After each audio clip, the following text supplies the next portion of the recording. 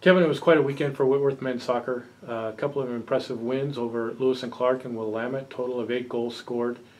Take us back through what you saw that you really liked about this team. Confidence on the weekend. I thought that especially in the Lewis and Clark game we came out with intention.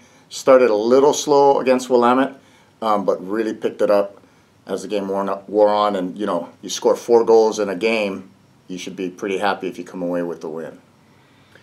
Well, let's talk more about that. Last week we talked about some of the things you might do in practice intentionally to increase our goal-scoring output. Do you want to talk about what those were or how that played out? Well, we spent a lot of time in front of goal, striking on goal, building into goal. And so we'll continue that to see if that was the solution. Anytime you have a lot of goals scored like that, suddenly you kind of go back to see if that will help you prepare for the next games coming up. So we will do the same in preparation for this coming weekend. You also had a couple of really strong performances by key guys who might have had slower starts to the season. Talk about how those kinds of performances can be infectious for the rest of the team. Well, I'll start with Cole. He's been in a little bit of a scoring drought, and when he's scoring goals, the guys are just that much more confident because he does give us a spark when he's on.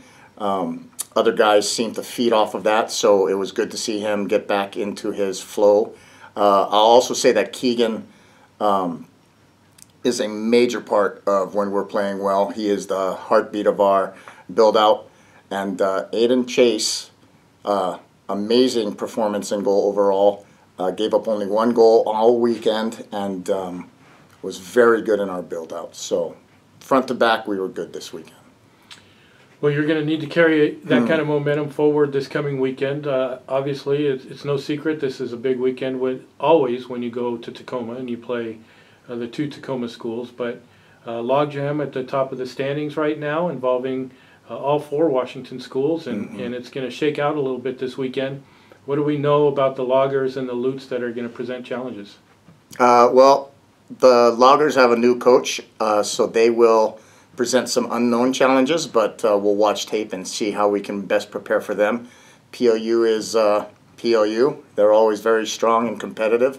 This weekend is going to be important, though, because the conference is much tighter this year than it was last year, and there is a non-stop competition for those first 2 to 3 spots, and this weekend will have major impact on the final standings.